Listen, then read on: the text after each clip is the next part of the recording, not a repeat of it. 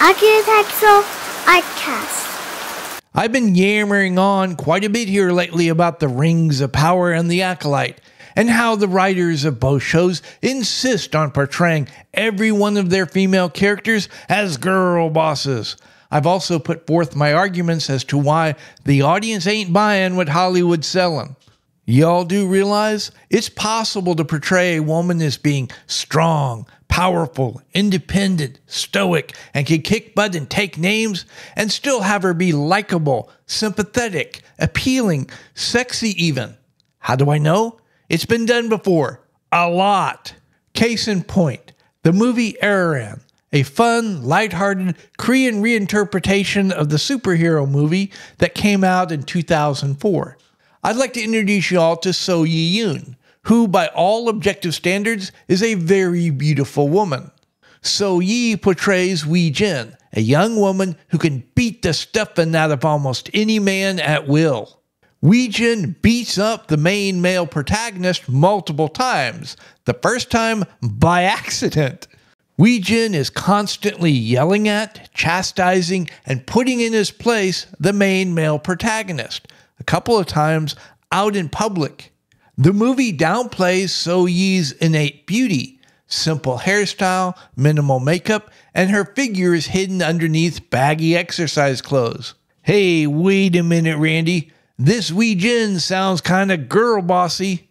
Yeah, but as the famous architect Mies van der Rohe is credited with saying, devil's in the details. The biggest problem a girl boss faces is believability. Or another way to put it, physics. A woman is smaller with less muscle mass than a man. If you don't take that into account in your storytelling, you're done before you even start. No one will buy what you're selling, no matter how much ideological hand-waving you try to do. There are two easy, very simple solutions to this problem. The first one, just cast an actress who looks like she could hang in a fight. Looks like she could throw a punch, and more importantly, the audience could believe she can take a punch. The second solution, magic. Give the woman superpowers, and it becomes easy to believe she could beat up most men. Combine the two, looks like she could hang in a fight, and has superpowers. Now we're off to the races. According to the internet, and we know the internet's always right, but according to the internet, So Yi is 5'7", 5'8". On the high end of average for a woman, so decent size. Like a lot of Korean women, So Yi is slender, willowy even. But it's believable that she could portray a character who has spent most of her life studying martial arts. Back to Wee Jin. When we first meet her, we learn she can jump from rooftop to rooftop. She can run up and down the side of buildings. She can snap knives in half with her bare hands. She can throw inner force or chi hard enough to knock out a grown man. And she can beat the crap out of street punks without working up a sweat. Wee Jin is extremely overpowered. It would be very easy for the audience to take an instant dislike to her. So why is Wee Jin running all over buildings, snapping knives, throwing chi around? She's fighting crime. She's chasing down some thug who stole a purse from a little old lady. What happens when Wee Jin finally corners the purse snatcher? She screws up, knocks out the wrong guy, a hapless rookie cop named Song-hwan who is also chasing the purse snatcher. What's her immediate reaction? The first thing she says, "Oh no, I did it again." And her body language, facial expression, she feels bad. She takes her embarrassment, guilty feelings out on the street punk, stomps a mud hole in him. In one quick, short scene, Wee Jin goes from overpowered superhero to sympathetic, relatable young woman. She makes a mistake. She feels bad about the mistake. She tries to pass the buck, blames somebody else for the mistake. But she ultimately takes responsibility for the mistake. She doesn't run off, leaving Song-hwan laying in the street. "Sorry about your bad luck, buddy. Wrong place, wrong time. Not my fault." No, she takes him to somebody she thinks can help her, her daddy. Wee Jin was raised by her superhero father and his superhero friends. She spent most of her life hanging around dojos, studying martial arts, learning to be a superhero herself. Weijin has had very little female influence in her life. She's become the classic tomboy, not overly concerned with her appearance. When she's not wearing a gi, she just throws on hoodies and sweats. The martial art that Weijin practices emphasizes self-control, so she tends to be very calm and reserved. On top of that, Weijin just hasn't been around normal people that much. She doesn't know how to act. More often than not, she says or does the wrong thing, giving a bad impression. Many people think she's cold, rude, and disrespectful. When Songkwan wakes up, the poor guy Weijin knocked out, he finds himself surrounded by a group of elders who tell him they're retired superheroes. The elders tell Songkwan that he has the most amount of chi, inner force, that they've ever seen in one person. He could be the next great superhero, and they really want to train him. Songkwan thinks he's surrounded by a bunch of nutcases who've just escaped from the loony bin. All he wants to do is get the heck out of Dodge. There's a catch. There's always a catch. Songkwan has become infatuated with Weijin. And we'll learn throughout the movie, Weijin is rather infatuated with Songkwan as well. Songkwan is idealistic if a bit naive. He became a police officer because he actually wants to help people.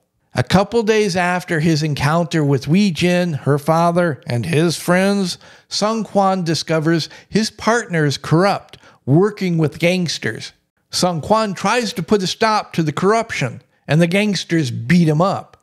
The other officers in his department aren't happy with Songkwan. He's rocking the boat, disturbing the status quo. They ostracize him.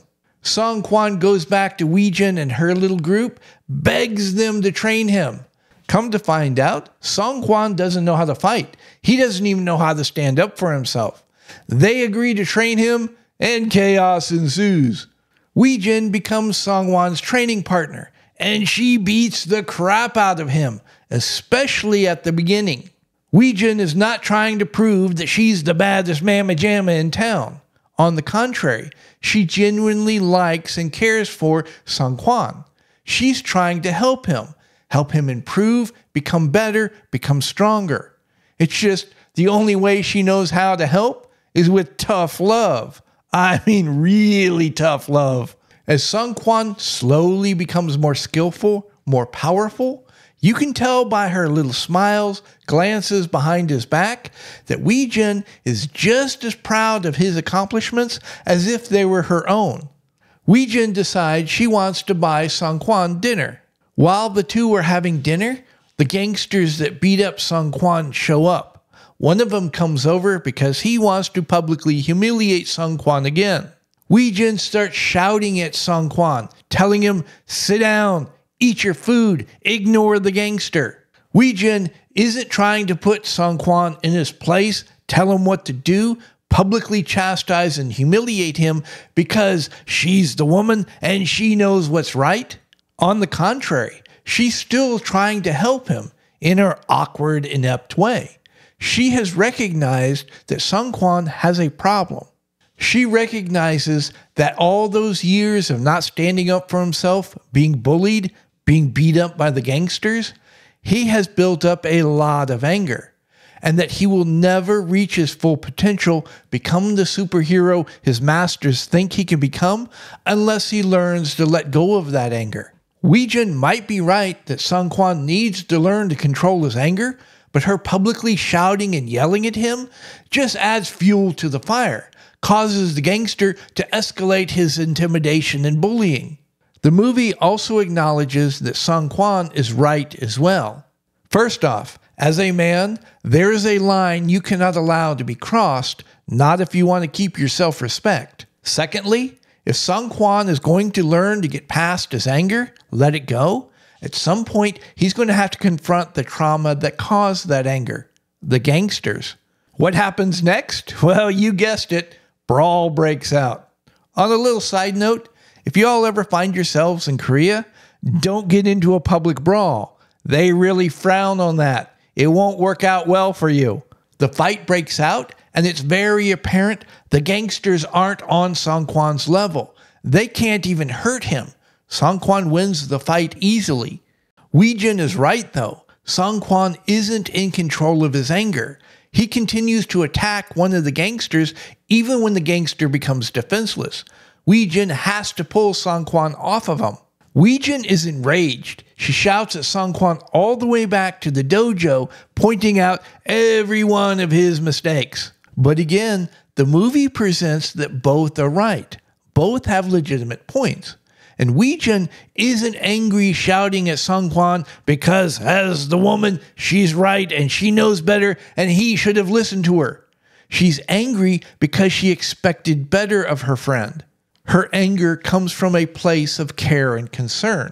She wants to help her friend improve, become stronger, a better person. Unbeknownst to the two quarreling lovebirds, there's an ancient evil in this world, and he showed up because he's looking for Weijin's daddy because he has something the ancient evil wants real bad. The ancient evil defeats Weijin, not because she's a woman, because he's an ancient evil that has more internal power, chi, than she does. In fact, he could easily defeat her daddy. Daddy gives Weijin and Song Quan whatever the thing the big baddie's looking for, tells them, run away. Of course, they come back, and Daddy's been kidnapped. Weijin starts to panic. She's losing control of her emotions. Song Quan is the voice of reason. Calm down. We can think this through. We'll figure it out. Fast forward to the final showdown. And the two lovebirds realize the only chance they have of defeating this much more powerful being is if they work together. What? A man and woman working together? Using their strengths to compensate for the other's weaknesses? Whoever came up with such a bizarre idea? As the fight continues, Weijin notices Song Quan is getting stronger and stronger. Weijin recognizes they may not have enough time to wait for Song Quan to become strong enough to defeat the baddie. So she decides to sacrifice herself, trade wound for wound with the baddie. Weijin's self-sacrifice works. Song Quan is able to finally defeat the baddie. The movie ends with Weijin accidentally knocking out the wrong guy again. The two lovebirds get into another squabble, Weijin desperately trying to deflect responsibility. It's not my fault. It was an accident. Hey, you're not so good at this either. As I said earlier, you can make a strong, powerful, kick-ass woman and not have her become a girl boss. The devil's in the details. Despite her power, Weijin is the exact opposite of a girl boss. Weijin screws up, makes mistakes. At times she relies on others for help. She's kind, caring, and compassionate. She's loyal, and she's willing to sacrifice herself for those she loves. She's so endearing that her flaws just become another part of her quirky personality. Arahan isn't the greatest movie ever made, but if you're interested in some light-hearted popcorn fare that will make you laugh, it always makes me laugh, and you're willing to put up with subtitles, it's well worth your time. At any rate, I hope I've given you all something to think about, and until next time, y'all be safe. If y'all are still here, I really appreciate it. Thank you very much. While you're at it, why don't you like this video, subscribe to the channel, click that notification bell. You can hear me yammer on about something else next time. And maybe think about becoming a member of the channel. Please like and subscribe. Please leave a comment.